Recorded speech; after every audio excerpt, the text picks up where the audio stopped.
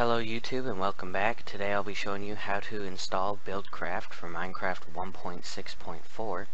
So you're going to want to start out by going to files.minecraftforge.net, as I have right here. And you can get either the recommended or the latest version. As long as it's for 1.6.4, it'll work for this tutorial. I'm not sure if 1.7 will change how stuff gets installed, but this is how it gets installed right now. So you're going to go ahead and download the installer, and that'll take you to AdFly, and then you just have to wait and then you can download it. So while that's doing that, go ahead and go over to the second link that'll be in the description, which will be Buildcraft's website. So once you get here, you can just go ahead and look for this.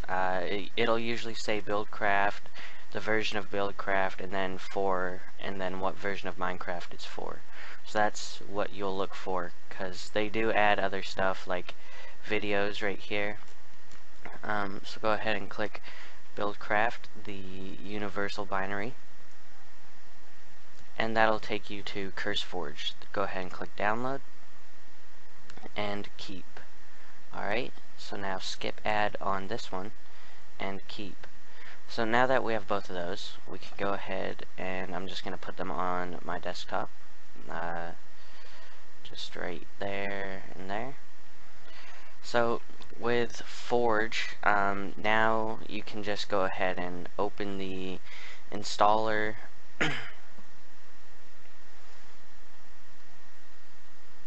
Just open the installer. Just double click it and it should open. Yep, there we go. And then install client. Yeah, I have two of them. Install it on your client and that will install it. I already have it installed, so I won't be doing that. Next, what you want to do is find your way to the .minecraft folder. You just have to go to start and then %appdata%.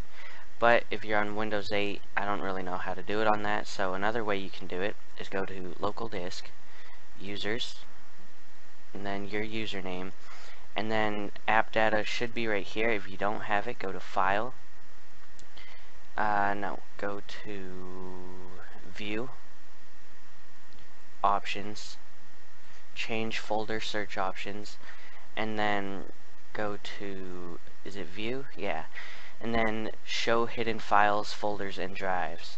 So once you do that, go to app data, roman.minecraft, and then you go into your mods folder, which mine has mods in it, don't worry about that, and then just drag Buildcraft in there.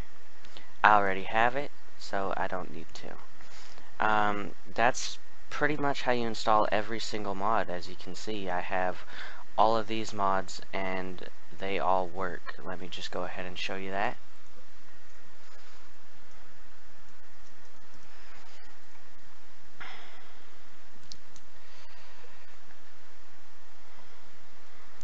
So Minecraft does take a while for me to load up because my computer's not the best.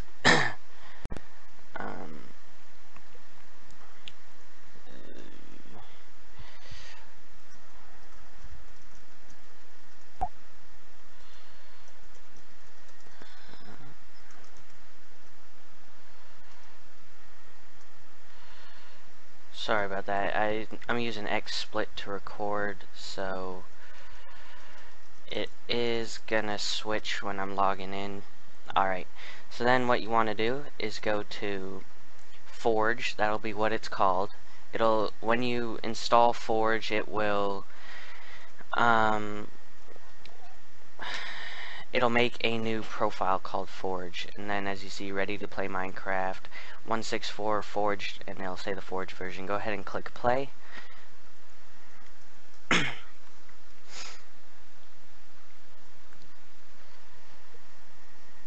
So I'll be right back once this loads up because it will take quite a while.